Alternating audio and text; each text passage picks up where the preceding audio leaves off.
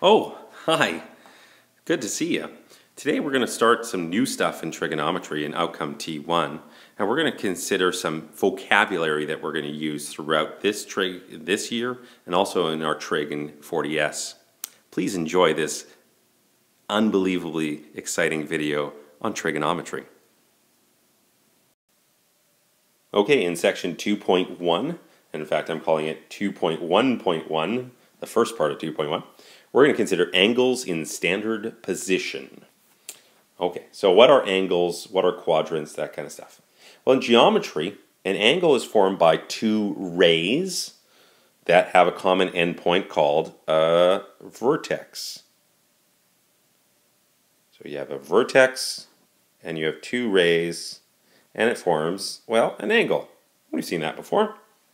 In trigonometry, though, we're going to consider angles as a rotation of a single ray, that it starts at a certain place and it ends up at another place. The starting position is called the initial arm,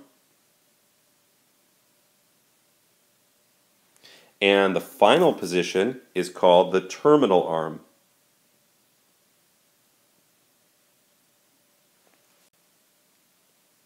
Now, if the angle of rotation is counterclockwise, then the angle is positive, has a positive value. If the angle of rotation is clockwise, then the angle is negative. This year, we're really going to focus in on positive values of angles, and so we'll only be really considering counterclockwise angles. Okay. Now, what's an angle in standard position? Well, an angle in a coordinate plane is in standard position if its vertex is at the origin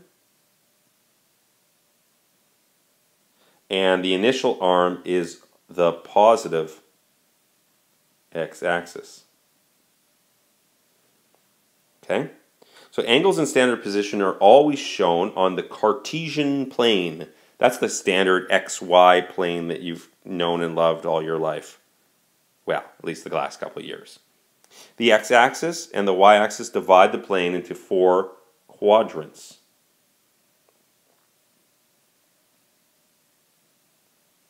Okay? Quadrant 1 is located here. Any angle in quadrant 1 starts on the positive x-axis and rotates up to some kind of terminal arm, like there in this drawing.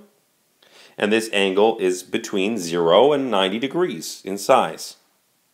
Any angle in quadrant 2 must fall between 90 degrees and 180. So for example, this terminal arm is this angle here that started on the positive x-axis and rotated all the way to where it stopped. This angle is between 0 and 90 degrees. An angle in quadrant 3, like this angle for example, starts on the positive x-axis and rotates all the way around into the third quadrant, and that must be between 180 and 270 degrees. And finally we have quadrant 4. Any angle in quadrant 4 began way back on the positive x-axis and rotated and rotated and rotated and came all the way to this final terminal spot. And so that angle, that huge angle, must be between 270 and 360 degrees. Okay. In this example here, we'd like you to take a moment to sketch angles in standard position. So we have a 35-degree angle, a 230-degree angle, and a 310-degree angle. Okay, I'll do the first one. Where's a 35-degree angle going to be located? That's going to be over here somewhere in quadrant 1. Okay, where's the 230 going to be located and the 310-degree angle going to be located? Well, why don't you take a moment here to place those angles? Okay, that should be enough time because it's just a matter of where 230 falls. Well, that's more than 180. and less than 270. If 180 is over here, 270 is over here. And so 230 is approximately that angle there. 310, it's located in the fourth quadrant, looks something like that.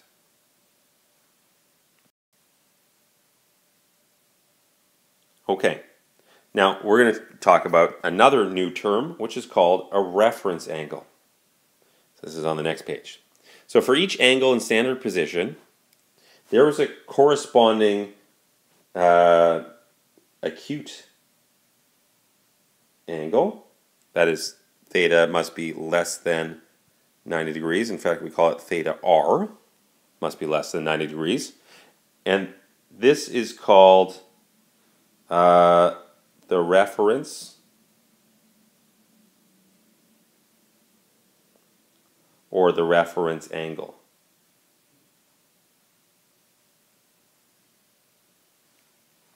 Okay, the symbol for it, if we're talking about angle theta, we put a little r.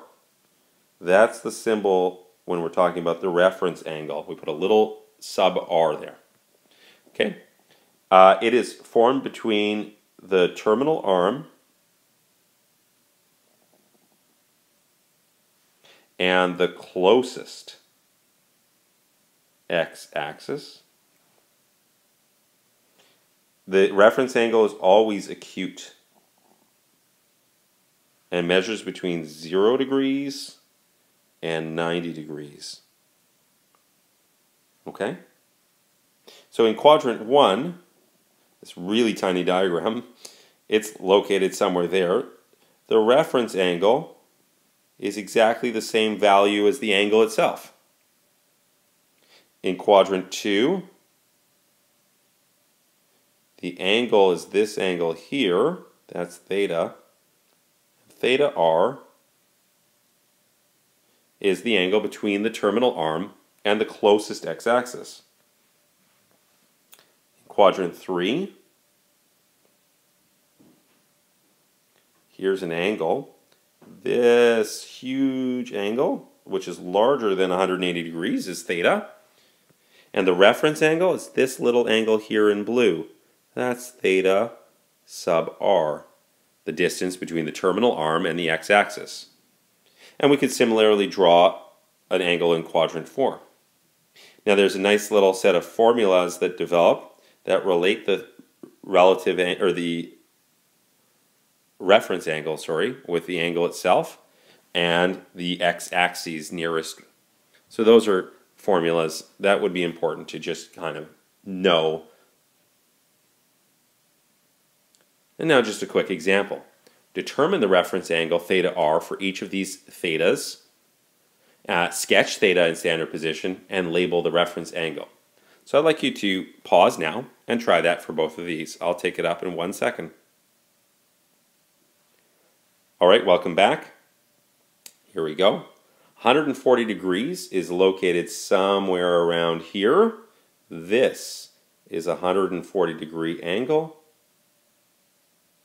Right there, and we'll call that theta.